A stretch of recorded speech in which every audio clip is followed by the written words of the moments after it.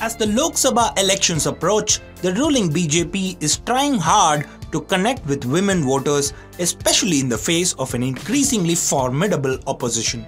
Its latest move is to trim LPG cylinder prices by Rs 200, which will benefit 33 crore households with domestic LPG connections across the country.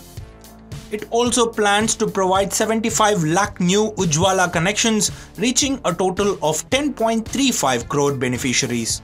The LPG price reduction, announced during the Raksha Bandhan festival, has been widely promoted as a gesture favourable to women. Union ministers took to social media to express their support. Topping the list was Prime Minister Narendra Modi. "The price cut will help all the sisters in the country," he said. He went on to wish them happiness and good health.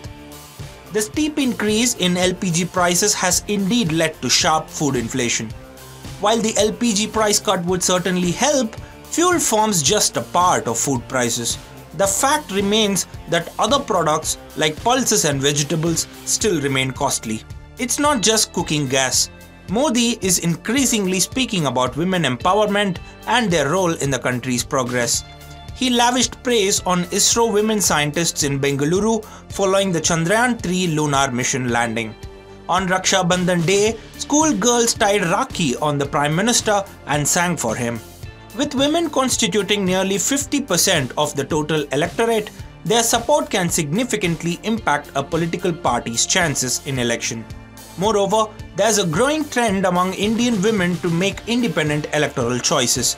According to a CSDS survey, over 48% of women are choosing their leaders by themselves rather than taking suggestions from their husbands or other male family members.